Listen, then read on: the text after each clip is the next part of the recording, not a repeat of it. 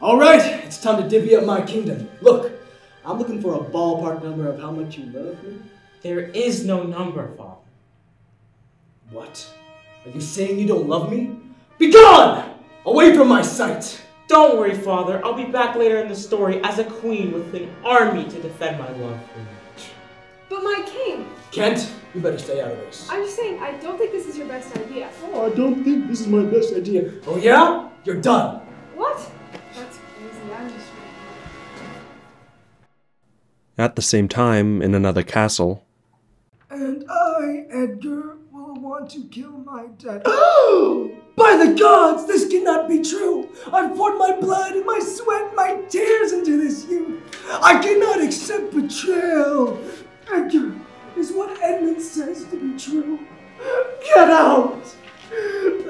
No, Father, do not worry. I'll be back later in the story as a homeless guy. I'll be back though. Shortly after, in another different castle. Hello, my king. It is I, your humble servant, but with a disguise.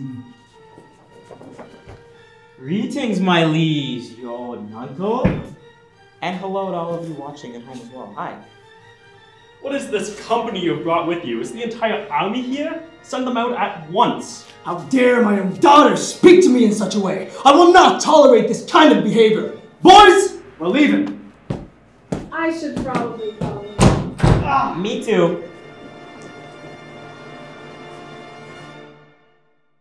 Now for pretty much the only scene outside of a castle. My king, we must find shelter! Nay, you fool! I will never return to my daughter's wretched kingdom! Not in lightning! Not in death! Not even if the gods smite me down when I face those betrayers! This stone is nothing, I say, against the wrath of my own king! Nothing! Hi, king. Let's get you to some shelter. Yes, please. I'm very cold, thank you. What? This is my last time appearing in the story too. Man. Okay, back to another castle. Bring him in.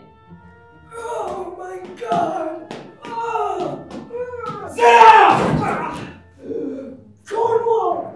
Reagan! A manservant! What's the meaning of this? Oh, naive Gloucester, you have helped the banished king behind our backs, you traitor, and now you shall pay.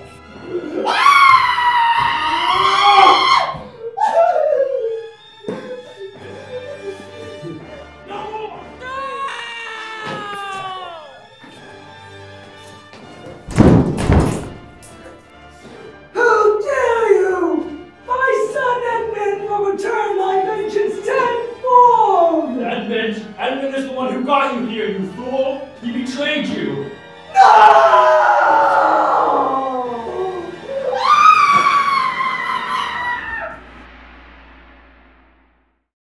My haste, my ignorance, my own two sons! My eyes have failed me, reading lies from the one I exonerated and betraying the one I loved. Look at me now! The gods must laugh at the irony. I was blind long before this, but now, as my vision fades, the truth comes to me more clearly. I see better than I had ever seen before my own... Jumping back to Lear. How many times do I have to tell you, Father? You mustn't be afraid. I bear towards you no ill will. In fact, my soldiers are fighting this instant, trying to save you. Ma'am, I come bearing news. What? We have lost the battle. No way. You know what, Father? Now might be a good time to be afraid.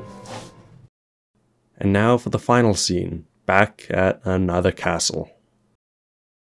Is this true, Edmund? Are you really a traitor? Nonsense. And just to prove how innocent and caring I am, I'll challenge anyone who doesn't believe me to a fight to the death. I accept your challenge. Fine. Have at thee. Oh, my brother! It is a sad day indeed, but let us end this night with no more than one meaningless death. Any more than that, well, it would have to be a pretty big coincidence for so many characters to die in such a short time. Right? My Lord! Gunnar and Reagan! They're both dead! Dead! Oh my God! Not only are my two evil daughters dead, but the one I like! The perfect and docile Cordelia! No! I'm dying too, so someone else can go. You'll live hath borne most. He that are young shall never see so much, nor live so long. Whatever the hell that's supposed to mean. The end.